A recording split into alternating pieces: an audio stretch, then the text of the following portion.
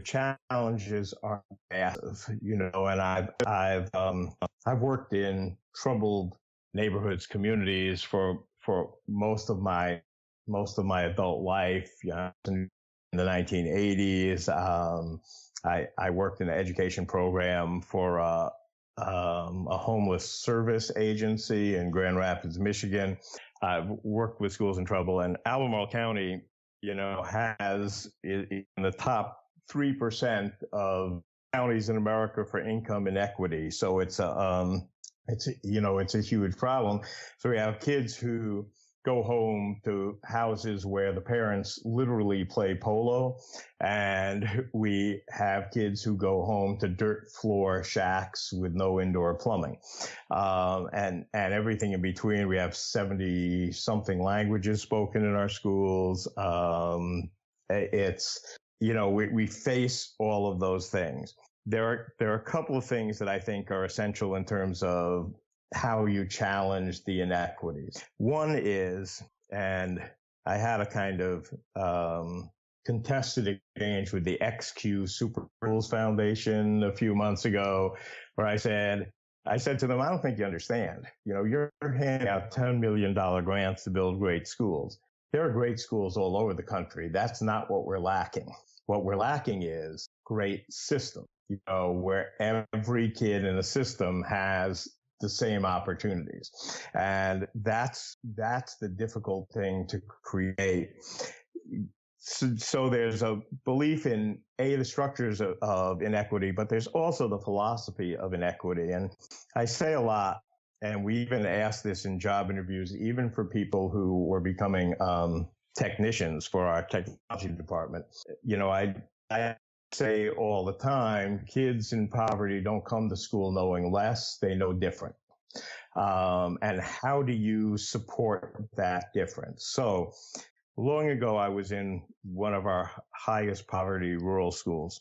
And, this kind of school, it's where you not only get breakfast, but you send home dinner for the family every day, right? And all weekend long. And so you understand this, and we all understand what this kind of place looks like. But Pam had just given me a kid's book about the ship's cat on the Titanic. And so I walked into the school. I said to the librarian, this was sort of, just off the cuff moment. I said, Christy, I want you to read this book with the kids, and while they're doing it, I'm going to teach them how to multitask. And she was like, what? I said, let's go get a class, somebody we can get right now. And we grabbed this group of fourth graders with a substitute teacher, had no idea what was going on, so it was probably really unfair. But we passed out laptops to the kids, not enough for everyone to have one, and we did that deliberately, so kids had to share and work together. And I said to the kids, we're going to do what everyone does now, which is when they're listening to something, they look up what they don't know, and they spread that knowledge around. So the book opens in Belfast in Northern Ireland, and the first question was, it said UK, and somebody said, what does UK mean? And one kid yells, University of Kentucky. And then this other girl says, well, that's stupid. Kentucky doesn't have an ocean. And I'll point out that you don't need a whole lot of background knowledge to make the leap into where you're going, So just knowing that Kentucky didn't have an ocean was enough to get this group through community cognition into a different place. And they kept moving through this, and, people were shouting out possibilities and answers, and it was absolutely fascinating. Kids were, once they connected with the whole Google Earth thing, they were looking up, Belfast and Southampton in England, and of course, houses. And you say, well, that's okay because that's part of the learning. When it was done, the teacher just grabbed the laptop, told the kids not to log out. She looked through the search histories and she said everyone was on task. And I said, of course, they were sort of interested, as a thing. She was so excited by it. She called up a friend who was librarian, our highest average income school, and said, hey, you got to try this. This is so great. And 2 days later, I get an email back from that other librarian who says, my kids can't do it. And I said, what do you mean they can't do it? She said, they're not willing to take the chance of giving a wrong answer, right?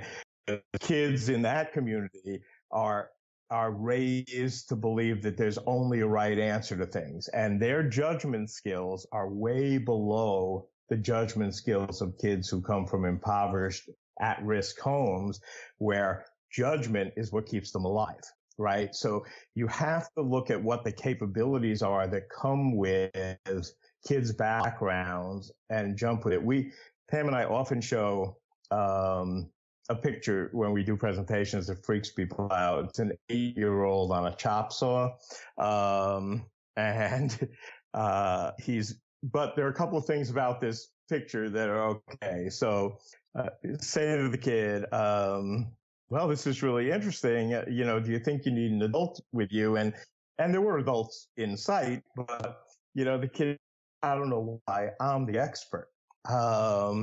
Now, this is, again, a rural kid, but who knows about tools, and what he was doing was building a giant Jenga set for the kindergarten at his school. So there's empathy, there's, brilliant level of measuring, there's letting him be the expert in that situation and finding the success. One of the things we found when we converted all our summer schools into maker camps, realizing that summer school accomplishes almost nothing for anybody when it's done traditionally, because doubling down on what didn't work all year rarely has a successful end to it. So when we eliminated the apparent academic content, a whole group of kids who had never seen success before found it and ran with it. And then when they come back to school in the fall, they have the ability to be leaders and to be, fully sort of accepted in things. The other thing that I'll say is you don't need a ton of resources to pull everything off. We, Albemarle County, what makes it a decent test bed is it's the median-sized school district in the country with the median amount of funding. But that means half the schools in the country have less, sometimes way less. However, our most successful things are done because you change the attitude. One of our first real classroom transformations came when a third grade teacher said to me 8 years ago, he said, I got 2 questions for you. He said, I don't know how much furniture I need in my room. And he said, I need more whiteboards. And so I looked around the room and said, Michael, why don't you get rid of 3/4 of the furniture you have? Your kids are more comfortable on the floor anyway. And I said, and by the way, the floor looks wide enough to me to use as a whiteboard. And that simple act, getting rid of stuff and saying it's okay to write on the floor, we can clean it up later, changed everything about that room. And I remember just a little lesson that happened, say a month later. Kids were talking about communities, and the teacher said, why don't you get into groups and start drawing maps of your community on the floor? Well, the kids were all over the floor. They're drawing all these streets and buildings and stuff. And 2 groups bang into each other as they're expanding out. And they get into a fight over whose ground it is that requires the other 2 groups in the class to mediate. Well, you couldn't have a better activity. So it's not like you need to go buy steel case furniture. That's not the thing. Arduinos cost $15 a piece, and kids can program anything they want with it. There are ways to do things much less expensively. We did a big project this summer, opening a new high school center. That's another pilot, a school without classrooms or classes. The furniture came from Wayfair and IKEA commercial primarily. They're commercial entities. We had an interior designer who wanted to spend $500,000 on furniture. In the end, we spent $70,000. You do what you can, and it's in 2013, well, in 2012, we did a thing where we simply pulled all the money left in everybody's budgets in January, whether it was technology or building services or instruction, and we gathered for the 26 schools. We gathered together like $1.2 million.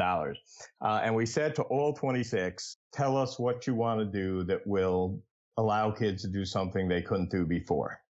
And it wasn't a competitive grant thing because we funded every school. It didn't matter what the project were. Now, $1.2 million spread across 26 schools is not very much money, right? But one school that's majority Spanish speaking sent teachers to a Central American language immersion camp. Others knocked down walls. Others bought technology. Some bought furniture.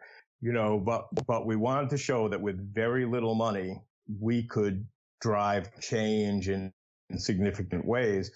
And if you realize that you can furnish a school, and by the way, this wasn't just a school, there were 3 projects together in that $70,000,